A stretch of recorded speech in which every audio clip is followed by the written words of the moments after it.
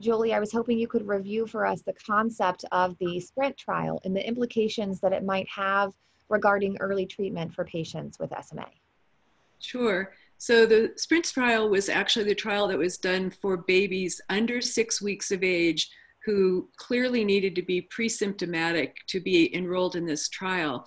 And one thing that I think that's interesting about the SPRINT trial is that it was pivotal and very important in terms of pushing forward the concept of newborn screening for SMA and early treatment.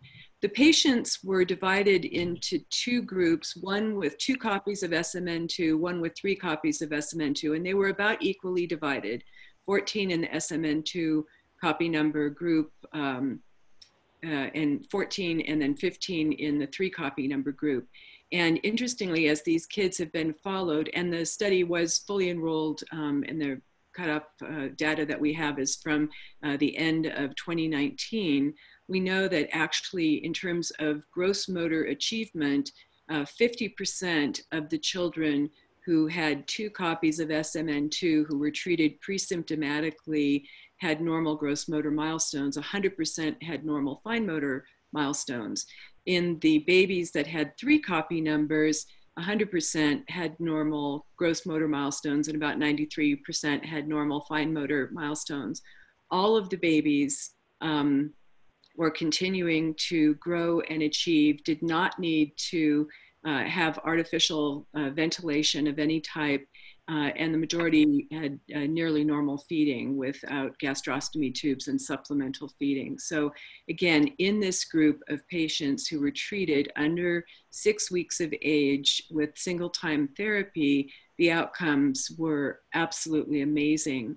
It still is important, as John was going through, the delineation of copy numbers of SMN2, again, to be able to look at prognosis. We still see that there's a difference between the populations of patients who have 2 copy numbers of SMN2 versus 3 copy numbers of SMN2.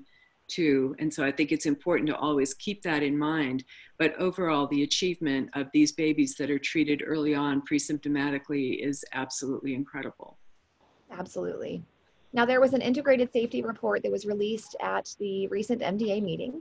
It stated that as of March 8, 2019, 75 patients had received onasemnogene across 4 clinical trials. 2 deaths were reported deemed not relevant to treatment. Fever was reported in 40%. 11% experienced liver transaminase elevation, which resolved with prednisolone and were clinically asymptomatic. And there was transient thrombocytopenia noted without clinically significant bleeding or bruising.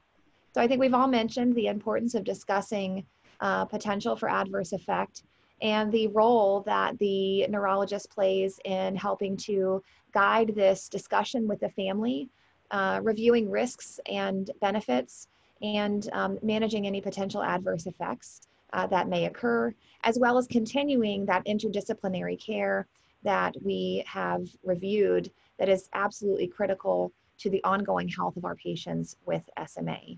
Despite any treatment, we know that that continued care and continued guidance within the clinic is going to be critical to optimizing the health of our patients impacted by spinal muscular atrophy. I'm incredibly hopeful for this patient population and their families, and I think that the future is bright with regard to more of the opportunities for treatment that we have.